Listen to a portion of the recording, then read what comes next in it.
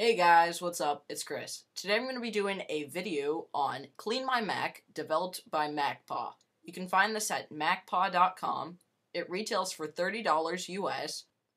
I am also giving away 3 copies, so if you'd like to get in on that giveaway, please type in down below in the comment section, clean-your comment. Now let's get started in the review. Here I have CleanMyMac open, and I've just been scanning it. It takes about 10 minutes to scan, so I had it pre-done for this video. But it found 3.63 gigabytes of files. That's a lot, guys. So it found some in cache, system logs, language files, universal binaries, development junk, extensions, applications, and quick erase. And I'm going to go to My Mac and click Remove. It's going to remove all of these files.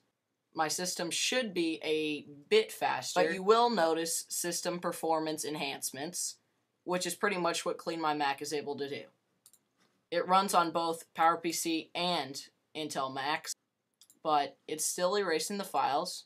Universal binaries took up about 2 gigabytes, which is absolutely huge. I have flash drives smaller than that. It's quite funny. But you'll just realize how much useless junk is on your Mac, whether it's your MacBook, iMac, or whatever. But I found this application to be very useful for erasing stuff like that.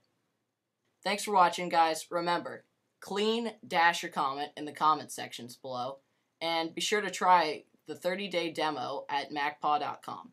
Thanks for watching this video, guys. Have a great day. Remember, follow me on Twitter, twitter.com/StanfordNow, and visit me on my YouTube channel, youtube.com/StanfordNow, and check out MacPaw.com.